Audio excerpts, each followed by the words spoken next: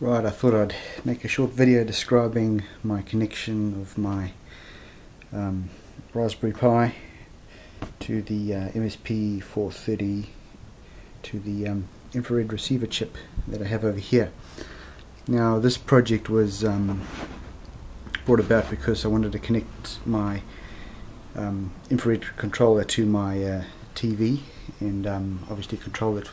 I've got a very old MythWeb setup that doesn't have hasn't been updated for a long time, so I won't go into that at the moment. But anyway, I thought I'd describe the circuit here, how it all fits together. I originally had this guy connected to the Raspberry Pi directly, but on one of the Gpio pins.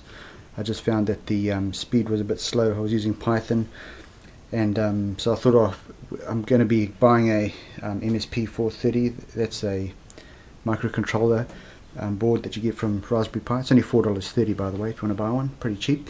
It was delivered. So I thought this would be better to have as a timing circuit, or the system to manage the inputs from the IR chip. So anyway, let's start from this end over here and just describe how it all works, because we learnt a lot along the way to do this, but you can read more on the blog for information. This device here is a little infrared receiver.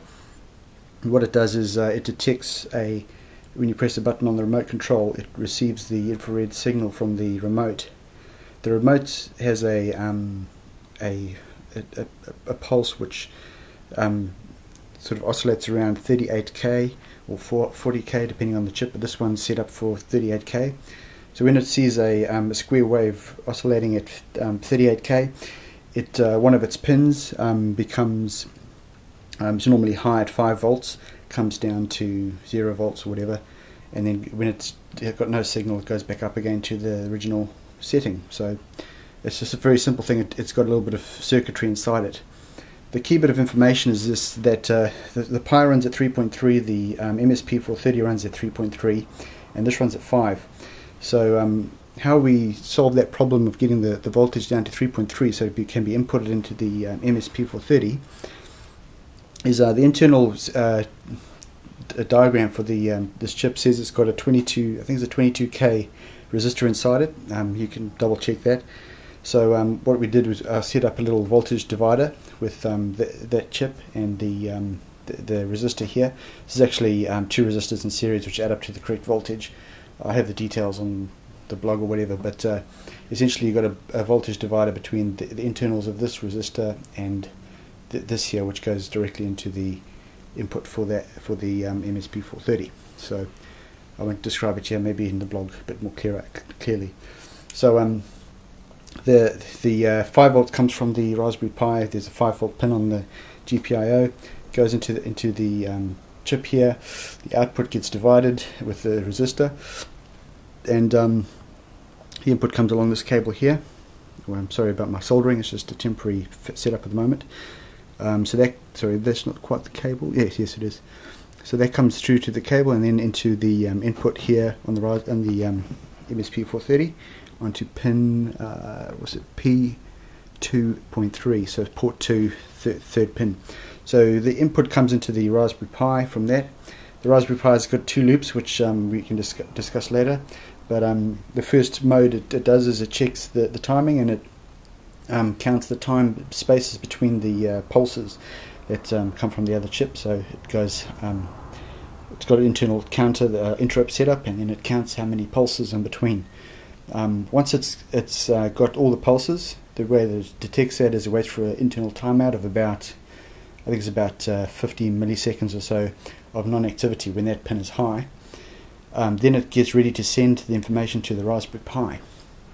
Now the Raspberry Pi Gpio pins are communicated with these very badly soldered 3 wires over here. The first one on, let me see, P2.0, the first pin of port 2, when it's got data, it goes high, telling the Raspberry Pi that there is data ready to be read. The Raspberry Pi then on the next pin is a data pin. So the MSP430 puts the data onto the data pin. The Raspberry Pi reads that bit. Once it's read the bit, it toggles the last pin which is the data ready or ready acknowledge pin, if you like. The last one, which is P2.2 at the moment on this one. So when it's done that, the internals of the MSP430 put the next bit on. This just waits just a very short time for the next bit, so it's to read. So this is quite reliable on the timing. So this reads the bits as they come off and then acknowledges it down the line, transferring the data to the MSP430. Sorry, the Pi. The Pi has got a Python program, strangely enough, which takes each bit, assembles each bit into a string of commands, detects the time based on what has been put in previously, and then sends a command off to the myth server to press the up key or the down key or the play key or the record key, etc. So yeah, that's the basic operation of it. A few things. I did this 3-port setup here because I wanted to do everything manually, old school kind of style. Instead of having an SP1 connection, I just did the three pins. So it's all binary as you get it. It's a bit nasty at the moment because I don't have any jumper leads at the moment, so I just use the variboard here to basically get the thing that's pretty nasty soldering. But anyway, that's how we basically connect everything up. I don't know why more people don't use the MSP430 to connect to the Raspberry Pi, because these are just connected directly on from pin to pin without any resistors, because they both run at 3.3 volts internally, so it's quite useful. And yeah, so I'll be using the launch pad, if you like, more often on that. So yeah, I just thought I'd show you that quickly.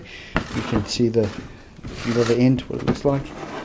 And yeah, I hope that's helpful for someone, and hopefully I won't be too lazy and I'll have a good write-up on the site. Otherwise, enjoy. Cheers.